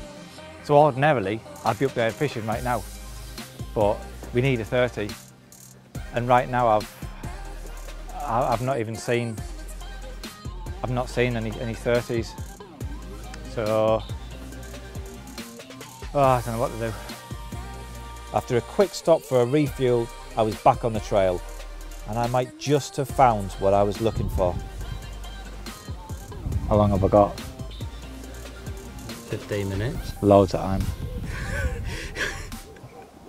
Loads of time. Right, cool. That's all I needed to see. So you're going to give it a go? Definitely. I mean, I know that there's not a 30 feeding up in that channel. Yeah. But I don't know that there's not a 30 feeding down there. I can't see, it's too deep. But there is something feeding down there. There is, but two negatives usually do make a positive. So the fact that I don't not know that there's not a 30, yeah. 3 negatives, hang on, that's confused it up. You don't know there's not? Yes. Yes. A 30. A 30. 2 negatives make a positive, so there is a 30. 100%. That's how it works. Let's do it. Well, this is the spot on the opposite bank to where I'm set up that has already produced fish for me during this session. I put in a generous amount of pellet earlier this morning, and I've just seen a good fizz of bubbles just come up there. There's definitely a fish feeding down there. As to how big it is, well, I don't know, but we've got 10 minutes to go. I'm not going to catch a 30 pounder without a rod in the water. So if in doubt, just blindly chuck it out, I suppose.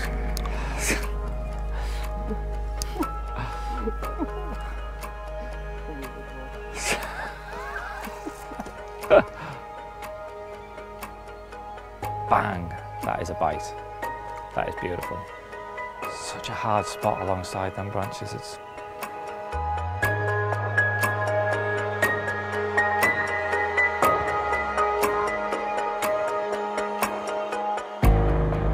What happens when it's time? Is there a klaxon or something? Haven't you got a hooter? You should have brought a hooter. Or a gong. That would have been better. I shouldn't have stopped to have that scone. It was 5 minutes time wasted. Oh, a little fizz of bubbles just to the left of my bag. Oh, a few fizzes of bubbles right on my bag. This is going to happen. I can sense it. Why couldn't you have started doing this just 5–10 minutes sooner? Or an hour sooner. That would have been better. Oh, and again. What do you want your count down from? 10 or 5? Minutes. 10 minutes, please. Yeah, another fizz has just come up. 5, 4, 3, 2, 1.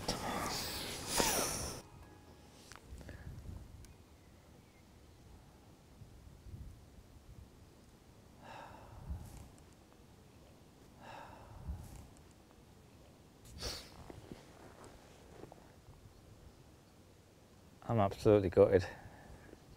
Are you really? I am genuine. Well, yeah, I am. I mean, obviously, when I had that 30, I was ecstatic, and then I thought, you know what? There's a chance I could pull this out the bag. So it's my own fault again. I shouldn't have set them. I shouldn't have set them aims, should I? Really, them goals. No, I'm not. I'm not gutted, am I? How can I be gutted? How can I be gutted? What I've caused, how can I be gutted? No, you can't. There's only one reason that you've failed this challenge. The Welsh. Yeah, you're in agreement. Oh yeah. It was the Welsh. That's why I failed. Yeah. Nowhere else let me down. No. Everything else surpassed my expectations, to be honest. Apart from lammy, which disappointed me as soon as I got there when I found out it wasn't even called lammy, it was lamby. I'm gonna reel this. I'm gonna reel this in. It didn't actually disappoint you. No, it didn't. It didn't disappoint. It was a great session, wasn't it? 4 fish. Oh, they've just fizzed again. Right there. Look at that. You wouldn't come away from a session having caught 4 fish and be disappointed, would you? No. You just wouldn't. And it was good, enjoyable fishing. It was you know, working at it, chopping and changing different tactics, caught on solid bags, caught on well, 2 bait stringers. Well, that worked, didn't it? In the end, little 2 bait stringers, 4 bait stringers with bottom baits and wafters. I feel like I've come so close. I feel like I've come so close. Just a little bit of luck is all I wanted in Wales. Maybe I used up all my luck in the other places, I don't know. But yeah, just a little bit of luck in Wales. I think I'd have got it. Good job. Whoa. Wait a minute, motherfucker. This challenge is very much up and running.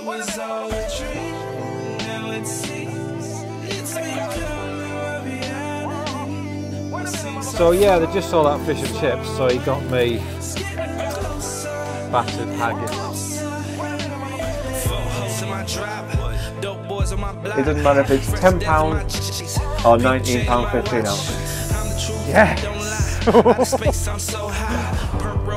I can't believe that. 30 seconds angling. What a stroke of luck. Potato! They're not even called potato, they're just called potato.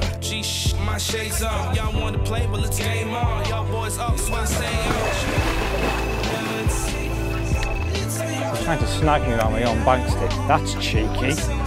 Well, I think I've perhaps over-egged this one a little bit. I'm faded. I'm happy that I made it.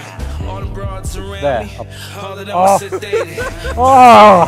That was literally 5 seconds too much. I put it on my mama. I'm shooting out with a man. I worry about the present, so I don't forget the past. But what an absolutely amazing start.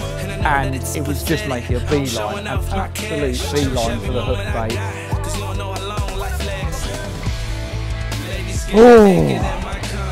Oh, that is a big fish. That is a big fish.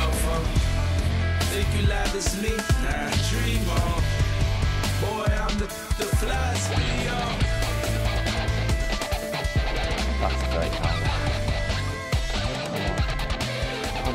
Come on. Yes!